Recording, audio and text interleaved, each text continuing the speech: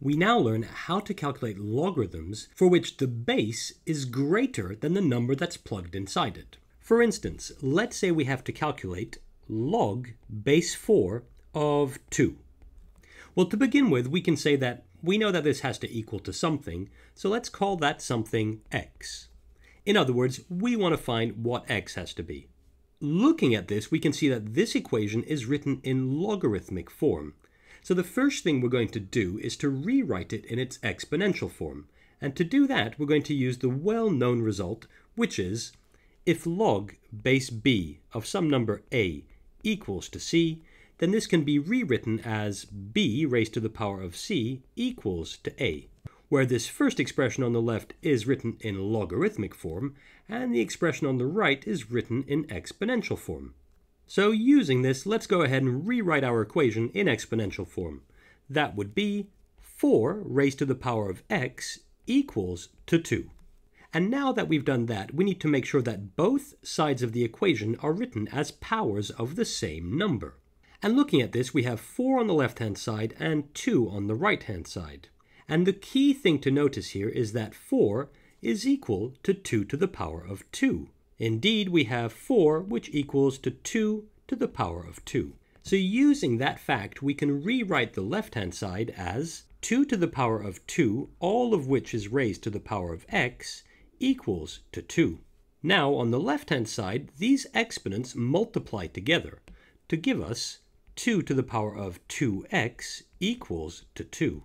And this 2 on the right-hand side, well, that's 2 to the power of 1. So we can go ahead and add that power 1, like so.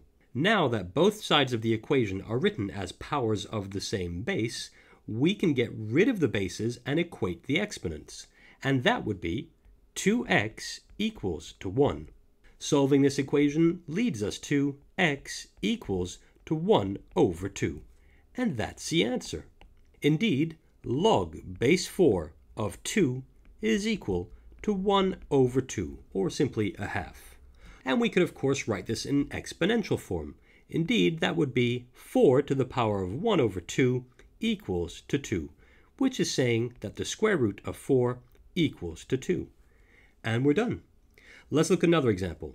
Say we're asked to calculate log base 8 of 2. Well, again, to begin with, we can go ahead and say that this has to equal to some value x. And once more, we notice that this expression is in its logarithmic form. So let's go ahead and write it in its exponential form. That would be 8 raised to the power of x equals to 2. We now want to make sure that both sides of the equation are written as powers of the same number. And the key thing to notice here is that on the left-hand side, this 8 can be written as a power of 2. Indeed, we have 8 equals to 2 to the power of 3. Consequently, we can rewrite the left-hand side as 2 to the power of 3, all of which is raised to the power of x, equals to 2. And these powers on the left-hand side multiply together to leave us with 2 to the power of 3x equals to 2. And this 2 on the right-hand side, well, that's 2 to the power of 1. And now that both sides of the equation are written as powers of the same number, we can get rid of the bases altogether and equate the exponents. And that would be 3x equals to 1. Finally, solving this equation, we find x equals to 1 over 3, or 1/3. In other words, we have log base 8 of 2 is equal to 1 over 3. And that's the answer. We could also write this in exponential form as 8 to the power of 1 over 3 equals to 2, which is another way of saying that the cubic root of 8 is equal to 2. And there we have it. That's how we can calculate logarithms when the base is greater than the number that's put inside the logarithm. And that's it for this tutorial.